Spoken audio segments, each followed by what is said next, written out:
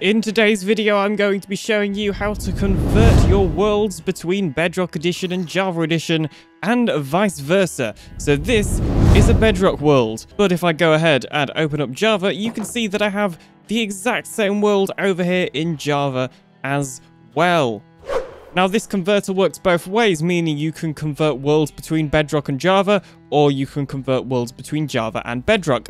This world converter is possibly the best I have ever seen, with it even being able to convert items in chests, as you can see right here, along with things like entities, including if they have a name tag, and in the case of these dogs, also their dyed collars. I have literally changed nothing about this world, other than adding in some torches in here so it wasn't incredibly dark. It converts all sorts of the MBT data, including signs, and just honestly all sorts. So without further ado, let's get into the tutorial.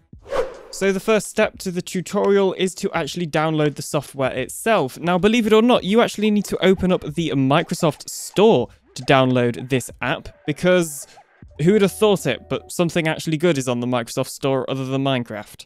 Then you're going to want to search here at the top and type in JE2BE, just like this. And it should come up with this app right here. So for you guys, it will say an install button. So if you just press install to install the app, and it will eventually download and install.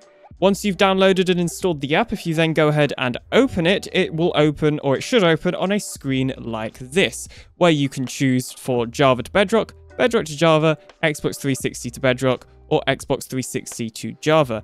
Now, I don't have any Xbox 360 worlds to test, so I have no idea about these bottom options, but of course this video is about the top two anyway.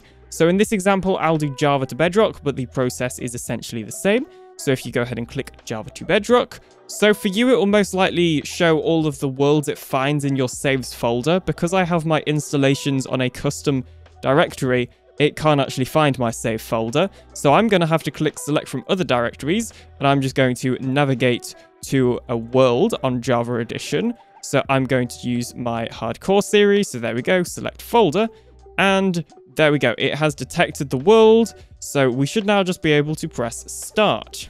And once you press start, it's going to run a whole load of conversions. Now, this is a reasonably small world, so it's not going to take that long to convert at all. And once it's finished converting, you can either save it into your Minecraft Bedrock save folder, into a custom folder, or export as an MC world file, which is like a file you can just send to your friends or whatever.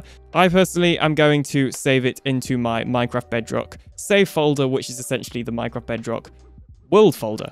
And there we go, it's gone ahead and saved the world. So let's open up Bedrock Edition and see the converted world. So here we are in Minecraft Bedrock Edition, and you can see here we have Aliens Hardcore series. That's originally the world I converted. So let's go ahead and open this. And as you can see, I'm actually in spectator mode. This is because this is a hardcore world that I unfortunately died in. So you can even see there, it copies over world settings and even player settings and that sort of thing. So I'm going to need to go ahead and turn on cheats. There we go. So activate cheats, and then I should be able to go back into creative. And there we go. I'm now in creative world, and there isn't a whole ton of stuff in this world, admittedly.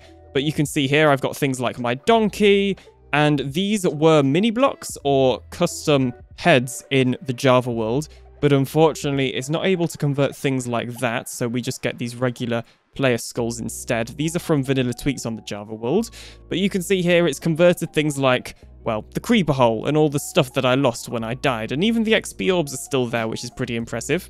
And if we come over here to the village, you'll even find all of the loot that was in these chests and stuff. Admittedly, it's not particularly good loot, but it's still converted nonetheless.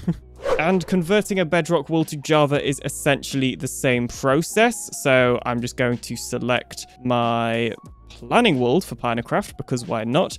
The main difference on Bedrock Edition is that you get to select which account you want to transfer to the main account on Java. Unfortunately, it doesn't do like different multiplayer accounts or anything. But anyway, we're just going to go ahead and let this thing convert the Bedrock world. And there we go. As you can see, it's finished converting my Bedrock world to Java. So if I didn't have the custom directory set up, I'd be able to save it directly in the save folder. But I'm going to go ahead and just save it into a custom folder. One thing to make sure when you're saving it in a custom folder is that you don't save it like directly into your saves folder. You actually create a new folder first, because otherwise it's just going to dump all the world files into the folder without it being inside a folder, if that makes sense. So I'm just going to go ahead and create a new folder here and then put it in. And as you can see, it's now converted all of these world files to Java Edition from Bedrock. But anyway, that's going to be it for today's tutorial. If you'd like to see more Minecraft Bedrock tutorials like this, or Minecraft Bedrock Edition content, then make sure to subscribe to the channel.